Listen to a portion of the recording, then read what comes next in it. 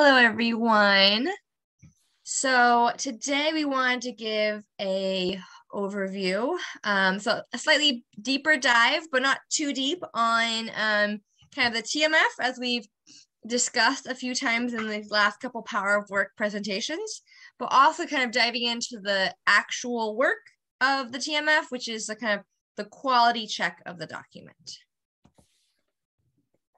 So an introduction to clinical trial. This should be a refresher, but we want to make sure that we kind of keep reiterating the concept and kind of the overall goal and why this work is important and for the TMF, right? So the TMF relates to clinical trials, and in order to get a drug, a medicinal product on the market to be sold, each company will perform a clinical trial to test and see if their drug is actually helpful. And there's a whole stages of that as we discussed previously, but there's, testing the safety of it in addition to, does this actually have a benefit, right? So you actually have to show, you can't just, even if your drug is super safe, that's not enough to get FDA approval. It needs to actually produce a benefit for them to allow you to sell it. So that's something that companies have to keep all their data and make sure that they can prove that, right? And that's part of that data collection and those documentation is the TMF. So during a clinical trial, the company will follow rules to show that they have done everything properly and the results are valid. So we'll also share these slides, but we'll provide additional information so you can kind of dive in deeper. But for example, the ICH is the International Council for Harmonization. And that's a term to know because that's something that all clinical trials are adhering to these standards to make sure that the patients are going to be safe and that it's kind of conducted in a routine manner in a sense, so that it's also easier for regulatory authorities such as the FDA to be able to say, yes, you're doing this in the correct manner. So these principles, so we talk about good clinical practices, and that's a term that you should get very familiar with. And we're also happy to provide a link to additional good clinical practices training. But the overall idea is that the data and the results are accurate and the patients are protected. And then how TMF comes into play of this is that a document processor is doing a quality check according to these principles to make sure that the document is accurate and that it can be used to prove the accuracy of these information, right? So the data and the results and the patient protection. So yeah, so if that's done correctly, then the pharmaceutical company can have the ability to sell their drug ideally, and the patients are protected. All right, so diving a little bit deeper into the TMF. So as we've mentioned, each clinical trial has tons and tons of documents, right? And this is how they prove that everything was done safely and that the data is valid and that patients were protected. And the amount of documents varies, right? It depends on what kind of disease you're looking at, what you're doing, right? There could be a device, and also it matters how large and what phase the study's in. So there's no set amount. There's not like there's 584 documents and you're just looking for that and you're just checking. It's not like that because it varies from each site and also from each study. So when an auditor or inspector comes, they will ask for specific documents. And usually a lot of times they'll ask for access to now because a lot of things are done digitally. And ideally, you want to be able to prove that they are able to produce these documents, right? And here, we said that we found that it says 3 to 5 minutes to produce a document. It's a little bit longer, but the idea is that there are multiple requests coming in. And so you don't have that much time to be able to produce these documents. So you want to be able to do them quickly. And the idea also behind this is that these documents are used to run the study. So these documents shouldn't be hard to find because you should already be utilizing these documents, right? So for example, we have like a 1572, which outlines a lot of the aspects for a site. And that should be a readily available document because it should be something that the team is using on a regular basis to kind of see what's going on and to make sure that the lab address didn't change, or who's on there, to make sure that to utilize that for training purposes. So it should be a used document, not something that they have to go find in a sense. And that's kind of the time aspect, just in a way to prove that. And then, so yeah, so you want to produce the documents quickly and proving that you are utilizing them. And so we'll go into kind of a TMF map and a TMF plan, which are two tools that a lot of companies utilize to keep all their documents in order and kind of set up a structure for the company. So as we mentioned, TMF is where all of the documents are put in, and you can think of this as a file folder. And then most companies have a eTMF, right? It's an electronic version because like most items now, everything's electronic, but we do have some companies that might have old paper studies. Like if a study has been going on for 10 years and they started in paper, they may have just continued in paper. And so it's not totally unheard of, but right now it's probably pretty rare to deal with paper. And then as we've talked about, the map and the plan. So you have the map is usually in regards to the reference model, and we'll dive a little bit deeper and we'll kind of show some images. And then the plan is kind of like an overall like guidance for this. And then, and actually Nick mentioned this earlier in a presentation we had this week, where basically each company does this differently. So you really want to, these trainings are to help you get the foundation, but when you come to a new company to do this TMF work, you're going to need to learn their style, how their map is set up and how their plan is set up, because that's not restricted by the FDA. It's not restricted like a very set, here's what you use. This is a template. There are some standard templates, but it's basically to be adapted and be specific for the company. So in a sense, be flexible. So in regards here, they're kind of talking about the map, but basically, so you have what we refer to as the reference model, and it will go over kind of all the different sections. And you can think of the artifacts as, you can think of like the zones as like a drawer in a big cabinet, and then inside the cabinet you have like larger filing folders, and in the folders you can maybe put multiple items will be in the same folder. And for example, if you were like doing your taxes, you would have maybe like a folder that you could, or this drawer that you would say like important documents, and then inside there you might have a big folder that says taxes. And then inside you might have dividers that say the year. And then in that like subfolder, you'd still have a whole bunch of different items. You have your receipts, and maybe when you're done filing your taxes, you'd have your taxes in there. But so it's not specifically just one item that fits in that subfolder. So that's kind of one way to imagine this, because I think, especially if you're coming from a different industry, this is all very foreign, and you want to have an idea of, what's actually going into this, and kind of having an abstract idea of it. So I like to think of it as like a filing structure. So this is an example.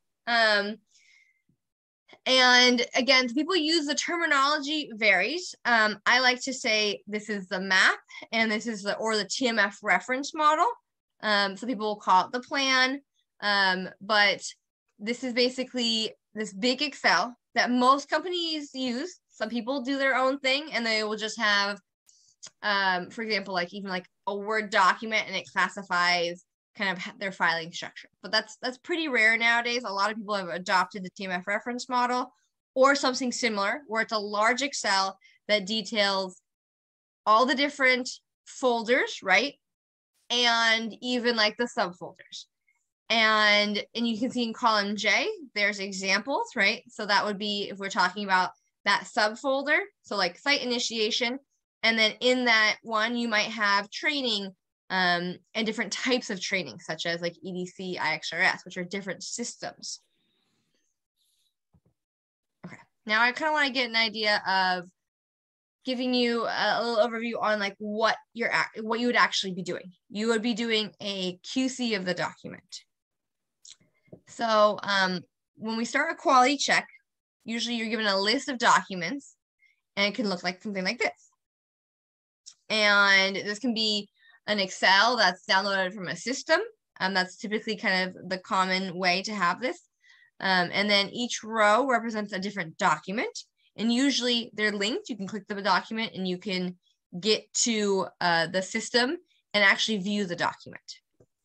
When looking at the document, there are a couple key items. And there's more. And as mentioned, you want to follow the SOP, which is standard operating procedures of the company, right? But this is just the high level of what you'd be looking for in the document. You want to make sure the document is like complete and if it's inspection ready. And part of that means that the document needs to be correctly filed in the right spot. And then index, like the metadata, if you're working on a system, needs to be entered in correctly. And then the items within the document, you're looking to see, as I mentioned, like, is the document complete? Is it missing pages?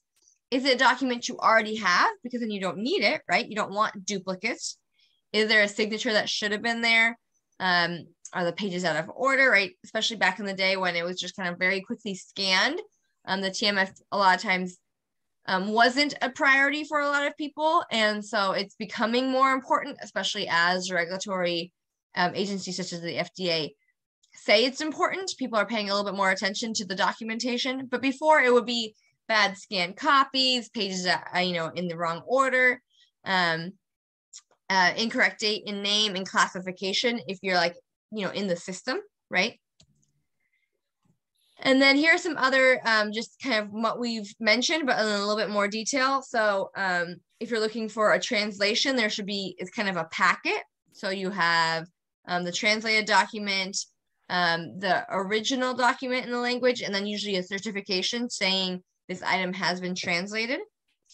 And then, if the content is inaccurate, as we mentioned, signatures, typically if you see a signature spot left blank, that is a concern. And we'll go into some exceptions later. And then also PHI is, you don't want anything that's related to the patient on these documents typically, because the sponsor, the company that's running the study, is not supposed to have exposure to that, right? That should be stayed at basically, if you think of it as like the doctor's office. So if you were looking at Viva, which is a very common system, this would definitely give you a little bit of an idea of what it looks like. So you might have the document on the left, and on the right, you would have like a column that shows the metadata. And this is what you're checking. You're looking at the document and you're comparing it to the metadata, because as we saw earlier, when it's stored and let's say you're running a report, you're just getting that one line, right? And it would have the name and some of the information and the metadata. And so you want that to be accurate. And so, for example, you have the name, the title, the classification, and then you would also check the dates. And basically, there's a lot of different styles. Like, for example, if it was a site item, you could have like the study country, study site. So yeah, so you'd want to make sure that the metadata is accurate. And then part of it is making sure that the name and the date is correct. And so that's when you would go back to your map or your guidance documents or your reference model that would give you this information. So kind of whatever the company has that's providing, here's what our standard. And so you can check, okay, this is the actual folder. And in this folder, we want everything named in this style. And sometimes it'll even have specification, as you can see. If it's a different item, it might have a different way they want it to be titled. So here it looks like they have a template, or a completed training log or a certificate, they want that name there, but then they want the protocol number before and then the site after. And so basically all that naming convention is important because it helps when you're looking for these documents, right? And we talked about that. Part of it is being able to pull these documents quickly, right? As we talked about any sort of inspection and getting ready to submit this as a big packet to the FDA, you want to be able to pull these documents quickly. And that's why it's nice to have everything named correctly so that as you're getting ready for this, you can run reports and you can identify issues, right? The thing is filed in the wrong spot. So, just to reiterate. So as we've mentioned, you want to be able to find the documents quickly. So you don't want it to be filed in the wrong spot. Or titled differently, right? If it's a monitoring report, but you don't know what a monitoring report looks like, that's kind of an issue because you want to be able to look at this document. Sometimes they have a title, right, on the actual document, but you want to be able to know the documents to the point where you can properly classify it in the right folder so that later, and it could be years later, when somebody actually needs that document, they can just look for it and find it really easily. But if you're titling a document incorrectly and filing it in the wrong spot, it'll be really hard to find.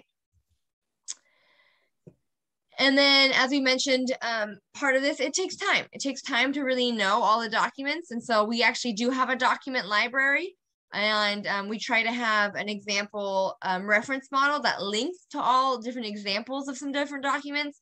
So you can start to get really familiar, because that's something that if you want to be a TMF document processor, being able to be really familiar with the documents helps, because it can help you quickly file things. It can help you file things accurately, as we mentioned. And so a way, if you wanted to get, good at this job, is really learning the documents. And we'll ideally go over the documents and continue to go over the documents in the following trainings. And so then part of the process is documenting the QC, right? A lot of times that's within the system, but you can also do it as a tracker where basically you can say, is this document ready? Is there an issue? What's the issue type? And then you can write any comments. So for example, it has examples here where in the green box, you could write an issue such as duplicate, missing pages, or missing signature. And then in column O in the blue box, you could write like the actual specific item, like missing signature on page 4, right? And the idea is that there's somebody else that provided you this document. So you are the gatekeeper and the organizational, or you can even think of it as the librarian of these cabinets with all these different folders. But you're not the actual document owner. You're not the person typically collecting the document or calling the doctor's office and saying, hey, we're missing this training record for this doctor. And then they send that doctor's training record over. Somebody else goes over and submits it to be filed, or files it themselves digitally, right? But as the librarian gatekeeper, you are making sure everything's done correctly. And so you might say, hey, there's an issue, but you're not really the person to usually solve it. Usually you send it back to the person who found the document and said, hey, there's an issue with the document, and then they can help resolve it. So that's why it's important to do good documentation, because you want somebody else to read your note and understand what you're saying. And then performing QC of the documentation, you are trying to make sure that all the QC findings are all documented in the comment section, right? And as I mentioned, you want to be clear and concise so that it's easy for people to read your comments and know and solve it, right? Because that's the most important part, is not just identifying, but making sure that it gets solved and updated so that when there is an inspection, everything's great. Everything's clean, everything's been resolved. Okay, a few exceptions. So as we mentioned, for example, there might be, this is again why it's important to really know the documents, right? So one of them, for example, is a protocol signature page. This document is usually normally filled out as a single page, so it might seem like there's missing pages, but it's the only signature page that's required. So therefore, it should just be a single page, but it needs to be signed, right? And likewise, in the protocol, you have everything. That blank version is there too usually, right? So that's a protocol is a big document that explains the study and explains how the study should be run. And it has a whole bunch of different components that we should totally go into at some point. But there will be a blank template signature page. And so in that document, it's okay to have a blank one. But then when you get the signature page, you'll have the signature page for every site. And so you should have tons of them. And you don't need tons of the entire packet. You just need that one signature page. So that's something where you want to be familiar with the documents, because then you go, oh, that makes sense that this is page 30 out of like 500, but you're just looking for page 30. And then there are templates, right? So the ICF is the informed consent form, which is another very important document that we'll go over at some point. And it's blank. It's a form that's filled out by the patient. And we don't even see that version. It's a template that's provided to the site, and the site will update it, make sure they agree with it. So it can actually be varied per site.